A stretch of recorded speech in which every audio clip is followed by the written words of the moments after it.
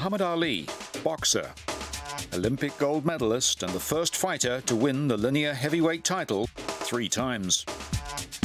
Muhammad Ali, star, a jive-talking showman who had reporters eating out of the palm of his hand. Muhammad Ali, humanitarian, who gave cause to his countrymen to reflect on their nation and place in the world. Muhammad Ali has always been more than a great boxer, more than a superb athlete. He took what he had and he made the world a better place. Well, Ali has sort of captured less our imagination, which he did 40 years ago in the Olympics at Rome, and 30 years ago when he came back for the greatest fight in the last almost half century. But because of a movie, because of books, as I've put out, because of the attention, and because maybe we need somebody.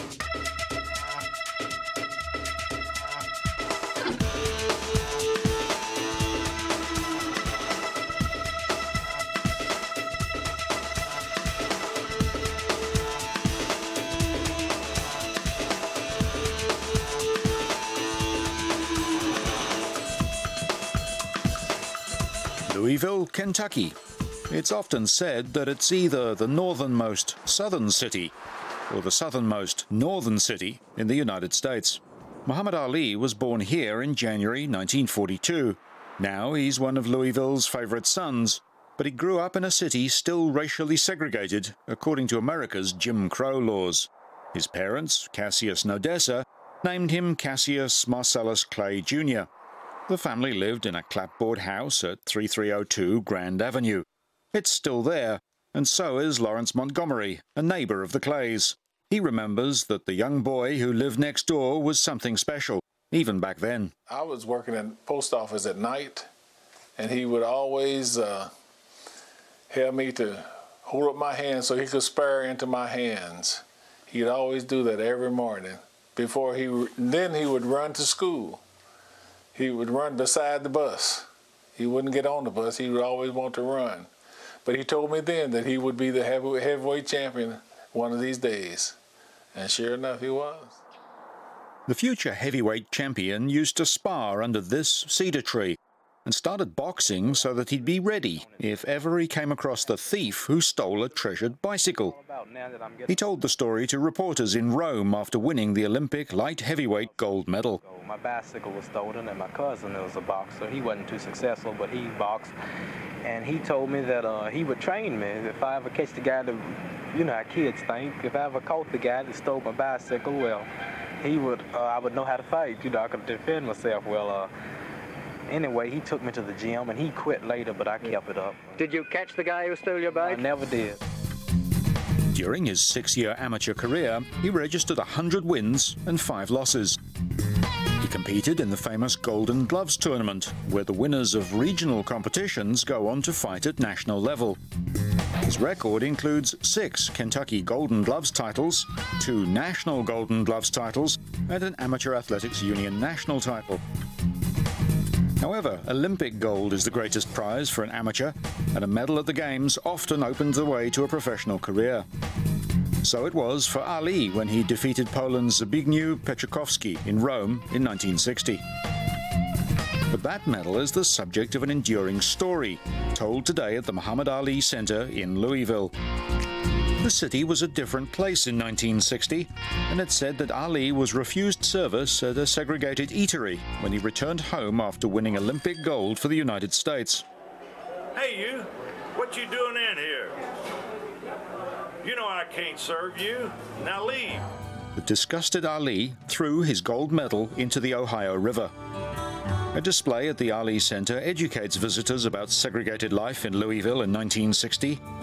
There are those who suggest that events didn't quite unfold in the way that Ali described in his autobiography, but he was presented with a replacement medal at the 1996 Atlanta Olympics, where he had the honored role of lighting the torch to officially start the Games.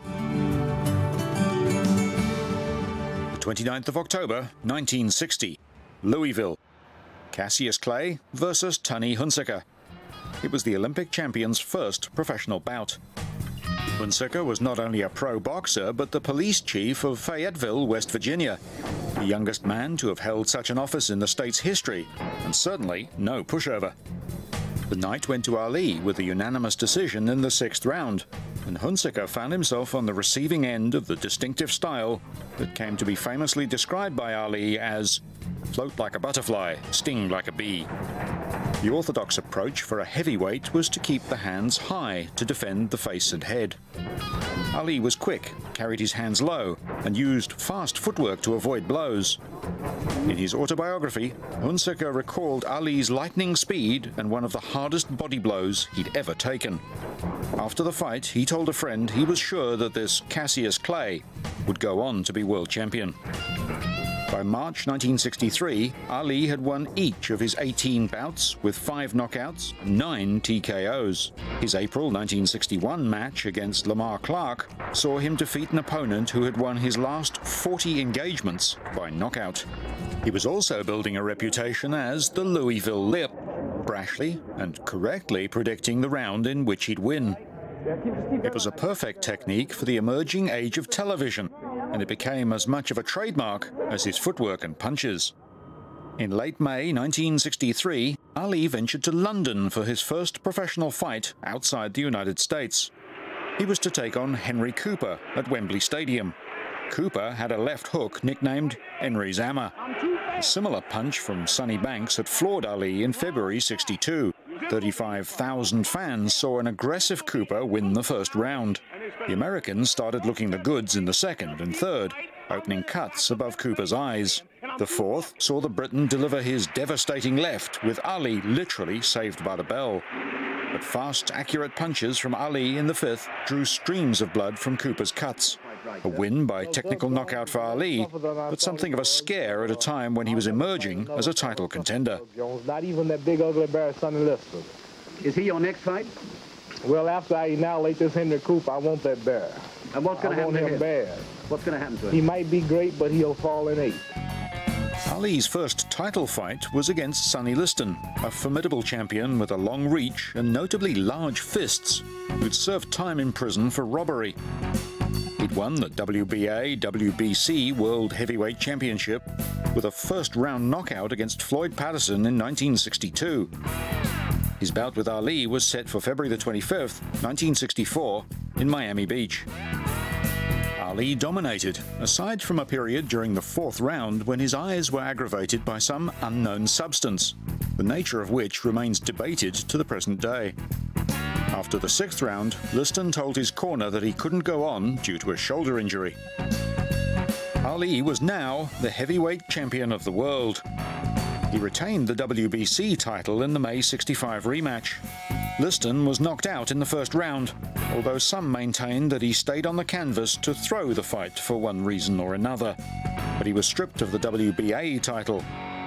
After his first bout with Liston, the man still known to the wider world as Cassius Clay announced that he was a member of the Nation of Islam, often called the Black Muslims in contemporary news reports. In March of 1964, he took the name Muhammad Ali.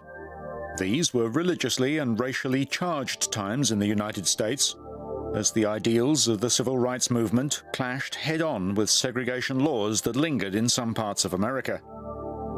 The teachings of the Nation of Islam swayed somewhat from moderate to controversial stands, reflecting the changing views of its leadership and its volatile position at the crossroads of race and religion at a time of great social change. It must have been difficult for anyone, let alone a celebrity athlete constantly in the public eye, to come to an understanding of their faith. In 1975, Ali embraced the Sunni denomination. His beliefs have been the key to his public life beyond the boxing ring, a man of compassion adored around the world. November 1965. Muhammad Ali is the WBC heavyweight champion of the world. He's made good on his boyhood boasts and fulfilled the promise that others had seen in him. Ali fought Floyd Patterson in Las Vegas in his second title defense. Patterson was a former champion and hoped to be the first man to win the heavyweight title 3 times. He lost by technical knockout towards the end of the 12th round. Ali was then to meet Ernie Terrell, who'd been awarded Ali's stripped WBA title in March 1966 in Toronto. However, Terrell withdrew from the engagement, and Ali fought Canadian George Chuvalo, who'd finished his 93-fight career in 1979, never once having been knocked down. At the end of the full 15 rounds, Ali won by unanimous decision. After the match, the champion was quoted as saying that Chuvalo was the toughest guy he'd ever fought. Ali's cornermen were taken by the way the Canadian just kept on coming. It was around this time that the US government revised its military draft classifications, and Ali was now assessed as qualified for unrestricted service. That decision set the scene for a fight every bit as tough as anything he'd encounter in the ring. Induction into the army would most likely lead to deployment to Vietnam. His growing religious understanding brought him to the belief that fighting in such circumstances was wrong, and he declared himself to be a conscientious objector. He returned to London in May 1966 to face Henry Cooper once again, this time with the WBC title at stake. He was popular with the British media, and they, by and large, respected his decision to change his name, addressing him as Muhammad, when many commentators in the US continued to refer to him as Cassius. He was unwilling to discuss the growing draft controversy at home, but talked candidly about the trademark persona he created. Well, all the talk, like for an example, the last time I fought Henry Cooper, I was saying that he must fall in round 5, and that's no jive. Little rhymes, I am the greatest, I am the king. The things that I was doing, they were only campaigning to the title. I saw in 1960 when I turned professional that I had a hard way to go to beat all the top contenders, so I had to overshadow them. Predicting and been blessed and successful enough to fulfill my predictions, and calling the rounds and writing poems and weigh-in disturbances and challenging my opponent on the street, and this was controversial and it was colorful, and I overshadowed all the contenders, and the promoters are the ones who promote the fights and who put up the money. Well, I was a bigger draw than Eddie Machen at the time, than many top contenders, so this threw me right into the championship fight, and I won. But that was only campaigning. Like a mayor, a man running for some office, he walks the streets, he picks up babies, he shakes their hands, he campaigns. Then when the man is in office, it's hard seeing him. You need a necktie, a suit, or an appointment. And he settles down to the job then. Right, so I'm in office now, I'm the heavyweight champion of the world, and I don't have to talk no more and say I'm the greatest, because people tell me I'm the greatest. These promotional techniques and tactics were emulated by many others over the following decades. Muhammad Ali had changed the way fighters present themselves to the media. Before the fight, Ali made much of seeking to punish Cooper for having the temerity to knock him down in 1963. He retained the WBC title after the fight was stopped in the 6th of a scheduled 15 rounds. As in their earlier fight, cuts around the Briton's eyes began to bleed profusely. Again, Cooper was otherwise fine. It wasn't the way Ali would have wanted to win, and his comments afterwards stood in marked contrast to his Louisville lip showmanship. I just hate the fight ended the way it did with him cut like that. I hate to see blood, and I don't like to see people hurt so bad. And it just weakened me, and I just couldn't stand the punch after I saw him bleed. And I just had to stay off of him and wait for the referee to stop it. But I think the referee should have stopped it the minute he was cut, because it was that bad.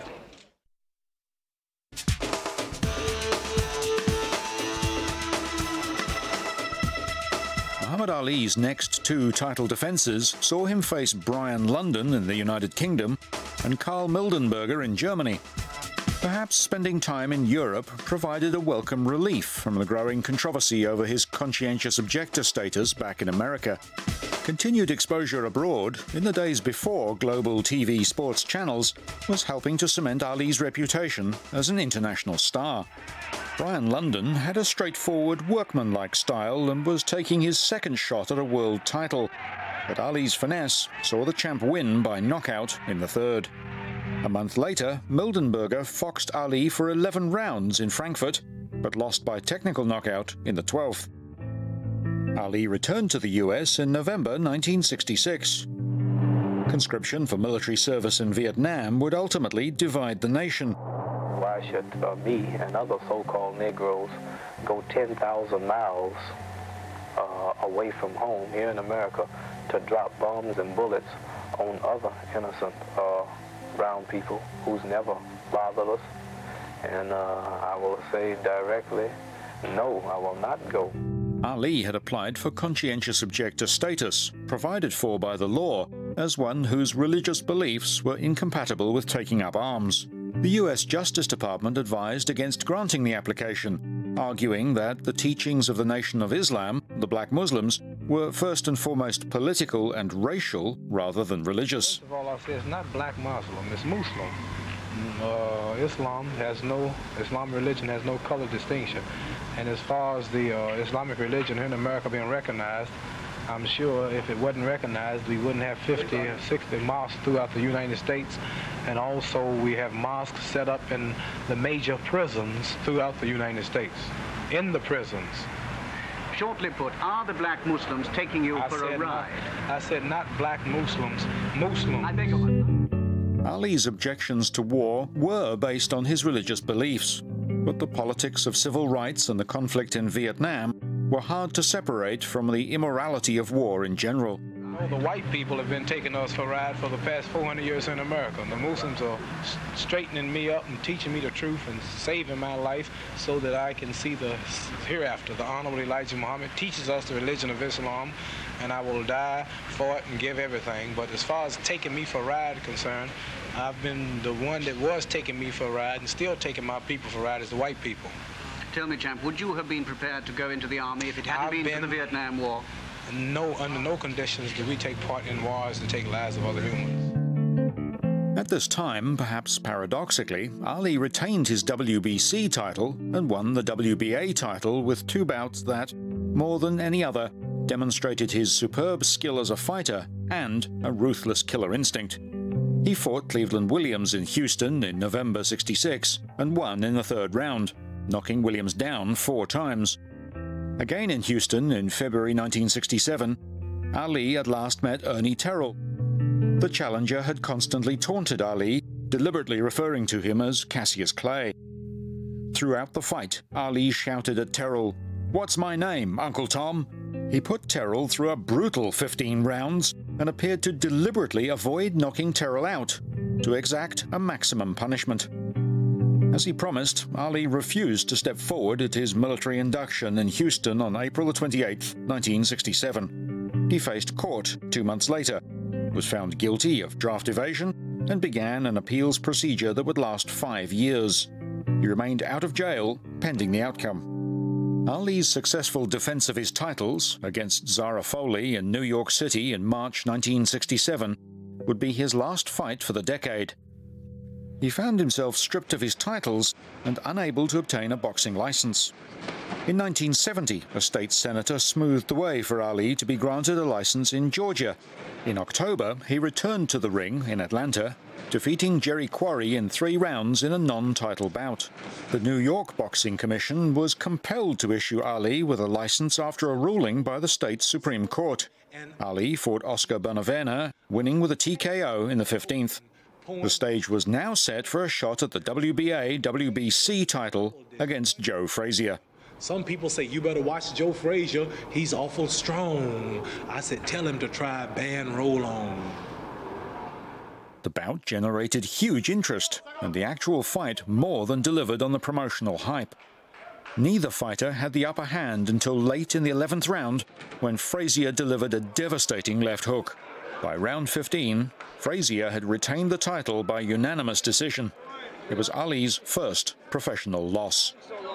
By April of 1971, Ali versus the United States had reached the Supreme Court in Washington, D.C.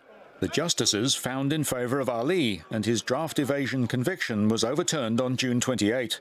Over 5 years, support for Ali had grown as support for the war in Vietnam evaporated. I don't remember anybody except maybe Nathan Hale, who stood up one man against an entire government.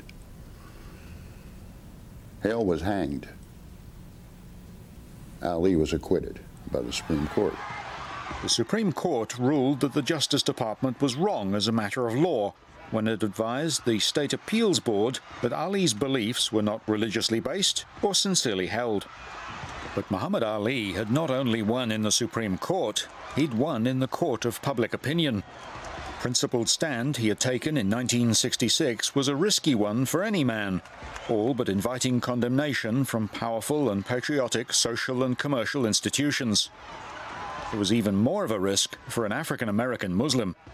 Even today, ripples can still be felt in some corners of American society. When you look at what occurred here post-Vietnam and the naming of Muhammad Ali Boulevard only passed by 1 vote. So there's always kind of been a love-hate relationship. There are people who embrace him. There are people who just endear him to their side of thinking. But at the same time, you know, there's a scenario where there's kind of a core group of folks that vilify him to this very day. It would be easy to say that Ali's fame as a boxer led to his successful appeal. However, the opposite is probably true. His determination to be recognized as a conscientious objector showed a strength of character and depth of thought and reflection that stood as an example to others, at a time when many of his countrymen from all walks of life needed someone to look to help them decide for themselves what may be wrong in America and what was right in America.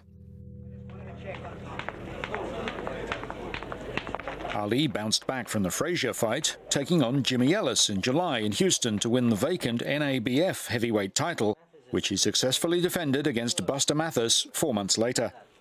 I'm surprised Jim Mathis talks so much. I don't like fighters who talk too much. But I predict that this will be Buster's last stand. I will do the Buster what the Indians did to Custer. I'm going to wipe him out. Ali beat Mathis and went on to win 9 title and non-title bouts, fighting in Switzerland, Japan, Canada, Ireland and the United States. At the end of March 1973, he suffered only his 2nd professional defeat and lost the NABF title to Ken Norton in a 12th round split decision. He regained the NABF title in September in another bout with Norton and then travelled to Jakarta to win a non-title fixture against Rudy Lubbers. In January 1974, Ali and Joe Frazier would meet at Madison Square Garden. Frazier had lost the world heavyweight title to George Foreman, and the winner would have a shot at it. Both men were fined after a fight broke out on the set of a TV program in which Ali and Frazier reviewed their 1971 bout.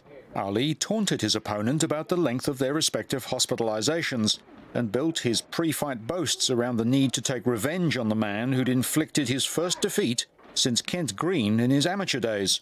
Joe Frazier's in trouble because the Muhammad Ali Joe Frazier's going to meet is going to be better than the Muhammad Ali he met 3 years ago. Ali used distance to defend while maintaining a constant series of jabs, keeping Frazier chasing. At the end of 12 rounds, Ali was declared the winner by unanimous decision. He retained the NABF title, but more importantly, opened the way to challenge world champ George Foreman. They called it the Rumble in the Jungle, a fight familiar even to those without the slightest interest in boxing. WBA, WBC world title holder George Foreman would defend against challenger and former champion Muhammad Ali in Kinshasa, Zaire. Foreman and Ali spent time training in Zaire to acclimatize to the tropics. Ahead of the bout, the champ was regarded as the favorite. The Rumble in the Jungle was the now legendary Don King's first outing as a promoter of professional boxing. He'd negotiated contracts for an Ali-Foreman bout promising a $10 million prize pool, but he didn't have the money. So the irrepressible Mr. King sought a government keen for international exposure to sponsor the fight. President Mobutu Sese Seko of Zaire, now the Democratic Republic of Congo, was definitely interested, and the heavyweight championship of the world would be decided in Kinshasa. Journalist Eugene Kabbalah remembers those days in 1974. George Foreman was the first one to enter the stadium. He was a bit reserved, but he still tried to rev up the crowd. However, soon after, Muhammad Ali came in. As soon as he appeared, the public started shouting, "Kill him, Ali!" Ali won by knockout in the 8th round after boldly employing his now famous rope-a-dope strategy, exhausting Foreman and turning his strengths to weaknesses. Muhammad Ali was once again world champion. I told you, all of my critics, I told you all that I was the greatest of all time when I beat Sunni Islam. I told you today I'm still the greatest of all time. Ali successfully defended his WBA, WBC titles 3 times in the first half of 1975. In March, he faced the less fancied Chuck Webner, but the challenger really pulled one out of the hat and even managed to knock Ali down in the 9th round. Ali finally prevailed late in the 15th, and Webner's performance that night in Richfield, Ohio, is widely regarded as inspiring Sylvester Stallone's Rocky Balboa character.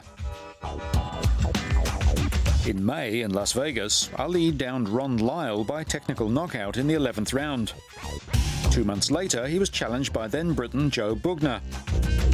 The bout was staged in Kuala Lumpur, and Ali won the 15-round affair by unanimous decision. The master showman had taken to suggesting that he could attack Foreman and Frazier on the same night. Joe Frazier and George Foreman in one night to solve all this stuff about who's the greatest. I beat Foreman. He's got excuses. The cat was too slow, the ring was soft, and the canvas was all this stuff, and ropes are loose, and Frazier's talking about he's got a new punch now and he's ready, and he beat me twice, but I barely won or whatever. I want to beat both of them in one night. I want Frazier first for 10 rounds, and after I whoop Joe Frazier, I want George Foreman for 10 rounds, and I'll guarantee that I'll whoop them both. And after I whoop Frazier, whether it's a 3rd round knockout, whether it's a decision or what, I want 1 minute's rest. I want George Foreman to jump right in the ring. And I make this statement to the whole world, all people watching this interview. I'm seriously trying to get Joe Frazier and George Foreman in one night and to go down as the greatest fight of all time. Some of them still have doubt. They're making excuses. I want to whoop both of these men in one night, and I'll have a record that nobody can touch.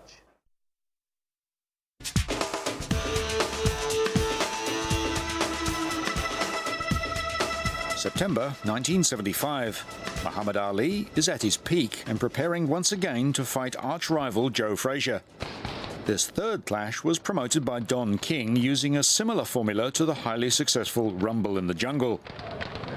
This time, the venue was Araneta Coliseum in Quezon City in the Philippines. The heavyweights would face off in The Thriller in Manila. It was an important fight for several reasons, many of which have become much clearer with the passing of time. There was huge anticipation for what was expected to be one of the greatest bouts on record. But even so, fans and the press were beginning to speculate on both fighters' plans for retirement. In many ways, it was also the end of an era for boxing. As the 1970s gave way to the 80s, professional boxing became a closed world of hardcore fans and pay-per-view screenings on cable and satellite TV, rather than a mainstream entertainment. And as the personable heavyweight stars retired, their place in the ring was often taken by boxers perhaps just as skilled, but whose lives had a harder edge and darker nature. There was also the suggestion that Ali's taunting of Frazier went beyond colourful showmanship and reflected a very real animosity between the two men. I'm going to do something to Joe Frazier that might be illegal. My lawyers told me to bring a bail bondsman to get me out of jail. They might put my tail in jail and get me out on bail after what I do to Joe Frazier. I'm going to do something to Joe Frazier. This will be such a good whooping, such a dynamic beating, such a superior whooping. I'm going to jab him, I'm going to box him, I'm going to hit him with left hooks, uppercuts just like we do in training. I'm greater than the sparring partners. They punch him around daily. He's going to be straining and missing, and I'm going to be playing with it for 2 or 3 rounds, sticking him and sticking him. Use that long left jab, sticking him and sticking him left, right. The fight lasted 14 rounds, with Ali the stronger in the early stages. But Frazier rallied, and his attack looked like it might take a toll on Ali, who had trained less rigorously than his opponent for this outdoor bout in oppressive heat. But by the 10th round, fatigue was getting the better of Frazier, and Ali was finding enough energy to turn the tide. His blows were swelling Frazier's eyes, leaving him open to yet more punches that he was increasingly unable to see coming. Frazier's trainer refused to let him continue early in the 14th round. Ali, the winner, collapsed on the canvas and had to be helped to his feet. He said that fight was the closest he'd ever come to dying. Ali successfully defended his WBA, WBC title 6 times through the course of 1976-77 against journeyman fighters like Richard Dunn and Alfredo Evangelista. However, these bouts, as well as his third encounter with Ken Norton, were a study of a fighter in decline. For the first time, the media began to discuss when Ali should retire, rather than whether he would retire.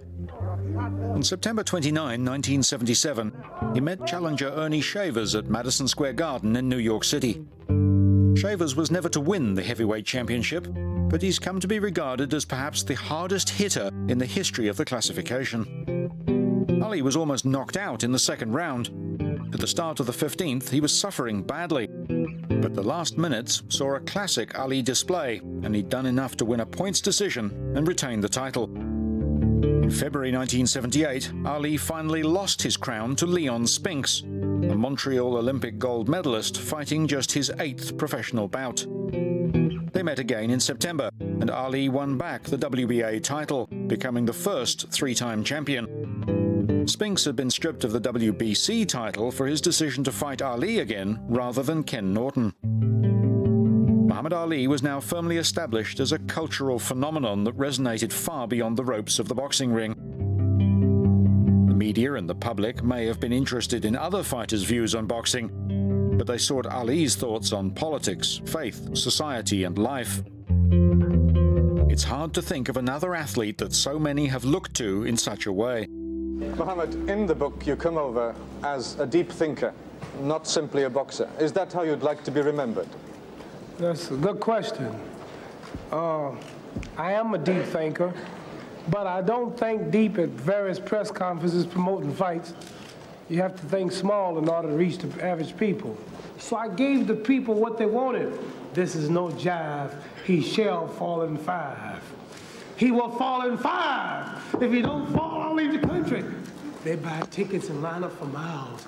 Is he gonna fall in 5? See, man desires to understand that which he cannot understand. First, he wanted to know what was on the moon. He spent $10, $15 billion for 2 rocks. Now, he don't want to know what's on the moon no more.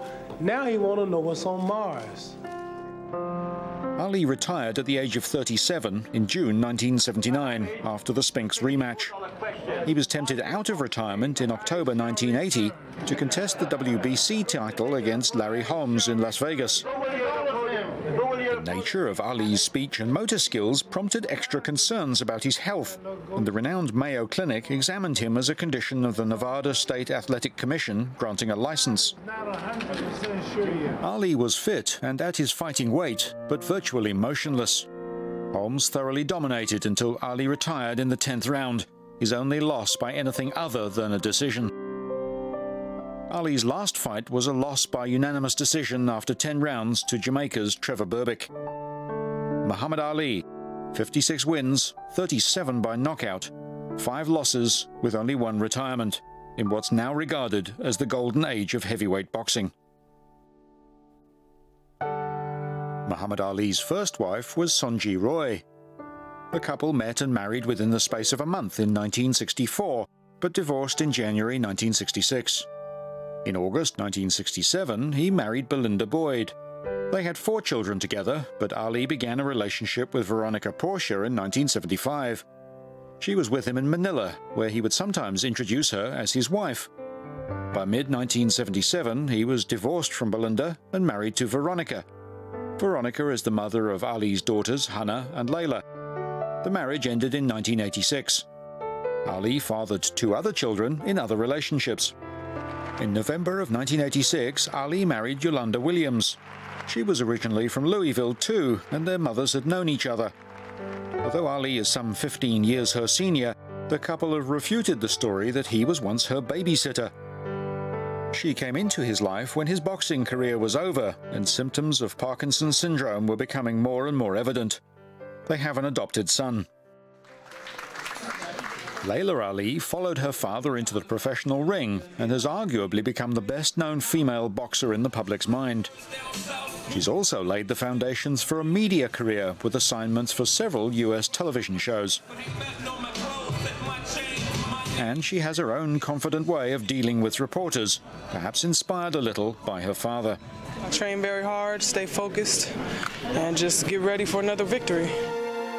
But perhaps her most widely seen fight, if it could be called that, was against her father, when contemporary shots of Layla were cleverly combined with archive film of Muhammad to create an innovative television commercial for sportswear manufacturer Adidas. Prior to the 1977 Ernie Shavers bout, sports journalist Jerry Eisenberg told Ali that he'd seen him in a recent television commercial and had trouble making out what he was saying at one point. Ali's Mayo Clinic assessment before the 1980 fight with Larry Holmes detected mild coordination difficulty in the muscles used when talking. Other agility tests at this time also indicated that something might not be quite right, but a conclusive diagnosis in such circumstances can be notoriously difficult. Ali went into hospital in August 1981 and July 82, complaining of some of the symptoms associated, though not exclusively so, with the onset of Parkinson's syndrome. By October 1983, his speech and movement had worsened and he developed a hand tremor. At this time, he failed special neurological tests designed specifically to indicate deficiencies in learning new tasks, thus suggesting the degenerative condition as the cause of the symptoms.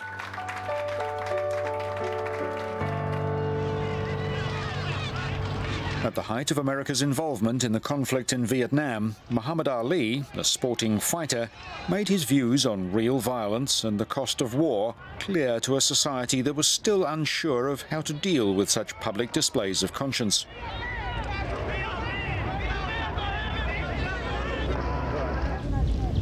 In 1994, the fate of some 1,800 Americans who were missing in action or presumed to have been captured during the Vietnam War remained unknown. Muhammad Ali traveled to Vietnam to help family members of those still unaccounted for establish new links and friendships with the Vietnamese people. Ali's second career, as a globally esteemed ambassador of peace, dignity and understanding, is as much a fulfillment of his boyhood dreams as were his world championships. From early on, it was clear that Ali's principles and character were understood and respected by people from different countries, different cultures, and different economic circumstances. It's almost as if everyone can identify with him in some way. He's obviously an inspiring figure for African Americans, for Muslims, and for the Third World. But he's also admired by the privileged and largely white business elite of the Western world, while powerful politicians feel humbled in his presence. Muhammad Ali occupies a unique position in the hearts and minds of people across the globe, and he's never stopped trying to make the world a better place.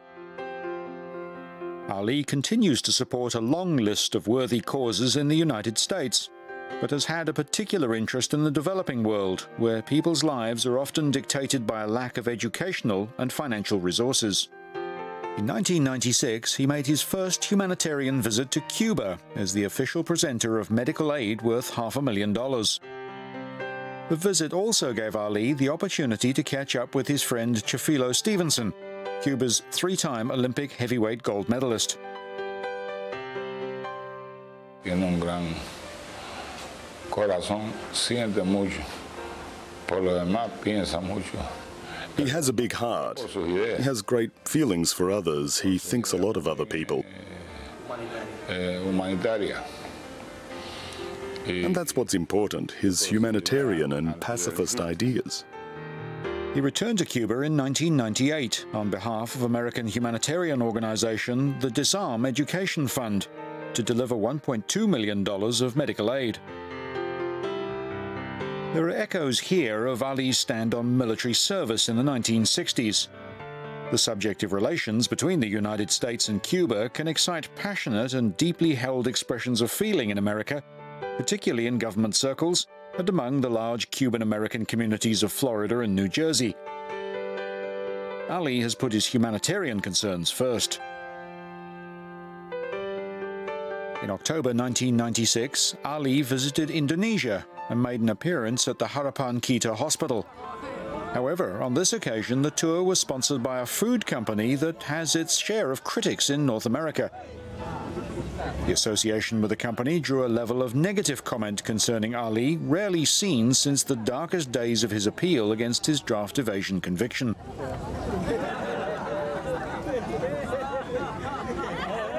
Perhaps the association has tarnished Ali, as some have suggested. But then again, it's likely that a retired pro boxer, used to a world where the commercial hype of hard-nosed promoters mixes with the true belief of fans, would understand how to achieve their own aims in such circumstances, as long as they wish to do so.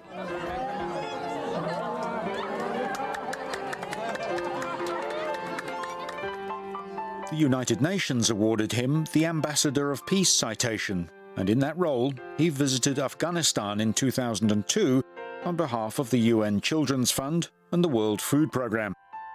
Emerging critics have labelled visits such as this as mere photo opportunities, but the UN believes they have an intrinsic value, and Ali, a wealthy man who could stay at home, especially given his need to manage the ever-worsening effects of a debilitating disease, continues to do what he can.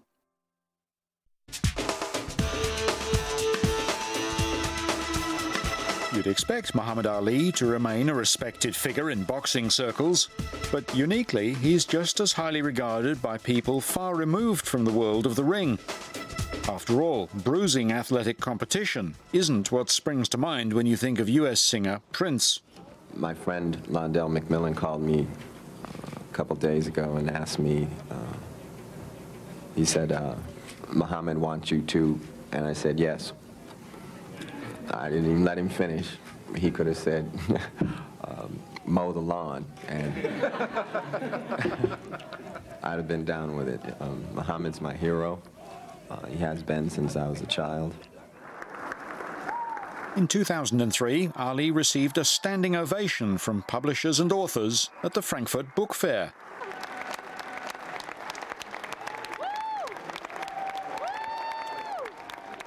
Such an enthusiastic and genuine welcome from those perhaps more academically than athletically inclined says much about the esteem in which Ali is held. He's more, much more, than a champion boxer. While in Germany, he was also reunited with Karl Mildenberger, the contender he'd fought in his 6th title defense in 1966.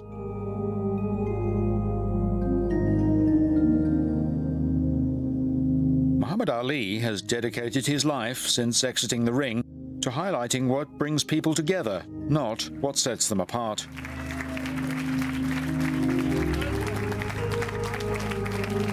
Spreading Muhammad Ali's message of respect, hope, understanding and inspiration is the mission of the Muhammad Ali Center in Louisville. The striking building in the heart of the city houses innovative and educational exhibits. Fight fans can follow Ali's rise to sporting greatness, but they'll also learn about what's really important to the man himself. From childhood to today, he, in anything for which he has confronted in life, he has stood tall and has fought the good fight. It's been more than 40 years since Muhammad Ali risked his reputation, his livelihood, and even his freedom. But his standing is as strong as ever with visitors to the center. Just since I was a little child, me and my father, we went to the boxing matches and always admired him as an athlete and what he stood for in life. And after his boxing career was over, what he did around the world, like an icon, like a president, he's just done so much for everybody. I would like to say that he's probably one of the greatest role models of all time, not only to his generation, but several on beyond. And in November 2005, a man who had faced imprisonment by his government 4 decades earlier was awarded his nation's highest civilian honor. The Presidential Medal of Freedom is conferred on those who have made an especially meritorious contribution to the United States, world peace, or other significant endeavors.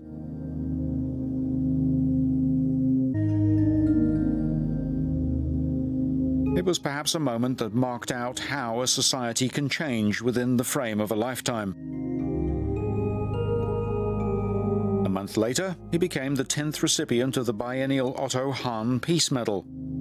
Awarded by the United Nations Association of Germany, it honors those who've given outstanding service to the promotion of peace and international understanding.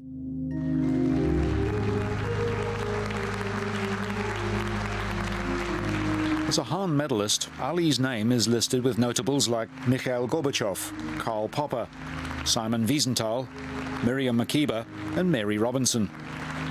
Ali recognized that he and Otto Hahn, a nuclear chemist, were both men who championed peace after excelling in fields that can have very real destructive effects.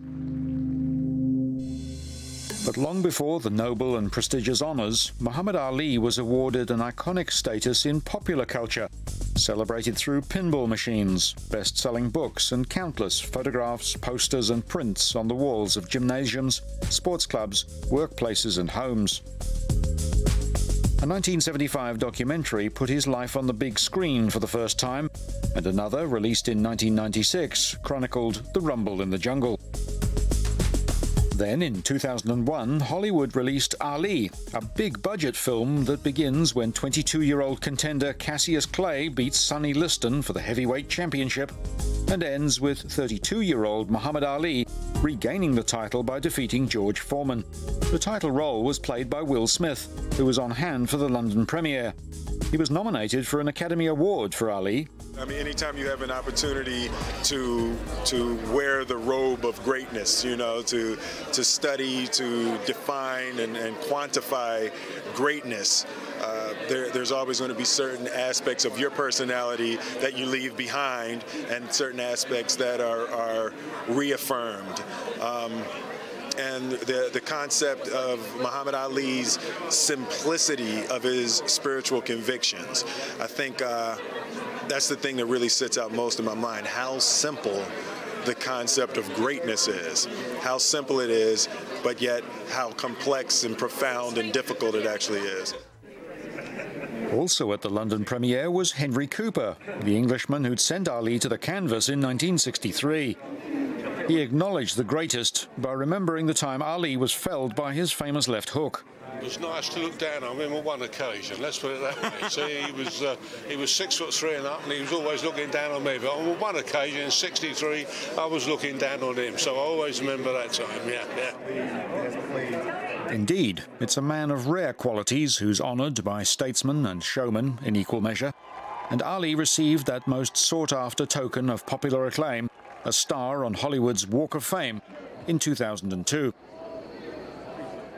This man stood for something, and he was willing to risk it all. My father said, you know the measure of a man when he's willing to risk everything. And Muhammad Ali made clear what his life had always been about. All my life, as growing up as a little boy, I always said if I could get famous, I'd do things to help my people that other people won't do. There's so many people who become famous and then make commercials, advertisements, and things which are not good for people. When I beat Sunni Islam for the World Championship, that started my fame. I changed my name. That shook the world. Why did it shake the world? Because I took the name Muhammad Ali. A young boy in segregated Louisville, Kentucky, took what he did have and from an early age consciously used it to make his world a better place. A perhaps unique conjunction of personal qualities, circumstances, and the nature of the times meant that a thinking man with strength of character realized that he could use what he had to make the world a better place for others too. The Rumble in the Jungle and The Thriller in Manila attracted global TV audiences, just as now his words of hope, respect and understanding resonate across borders and across cultures. A young Muhammad Ali dreamed of winning the World Heavyweight Championship and also of making people everywhere a little more mindful of our common humanity. He's achieved both. In 1980, after I fought him in October in Las Vegas, Nevada, we fought. And, you know, of course I didn't want to hurt him because I knew I could beat him because I had learned the style over the years. And I went to his room and, you know, we was all sitting around and I told him, I said, I love you, man. And the guy was such a nice guy, he had no hard feelings. I said, I love you, man. He said, well, if you love me, why do you beat me up like that, then? He influenced a whole lot of people, black, white, whatever color you want to say. He influenced them, and It's because I'm heavyweight champ of the world. It's because of him. I have more photos of Muhammad Ali hanging in my home than anyone else, including my family. And my favorite is the one that he autographed to me. It's a picture of Ali standing in the ring in Lewiston, Maine, after he knocked out Sonny Liston. And it says, "To Madonna, we are the greatest." And I have to agree.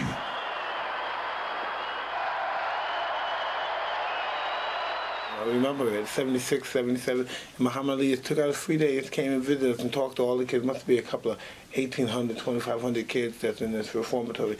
And he took the time to talk to all of us. What makes him the greatest fighter is that he simply had skills that exceeded anyone's expectations. The fastest, the best, the most positive, and they'll never see the likes of him ever again. He is exactly what he seems to be. There are no pretenses here.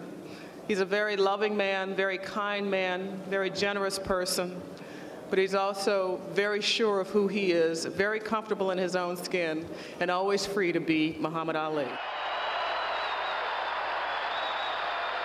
For whatever reason, Muhammad Ali today is this magic man, really.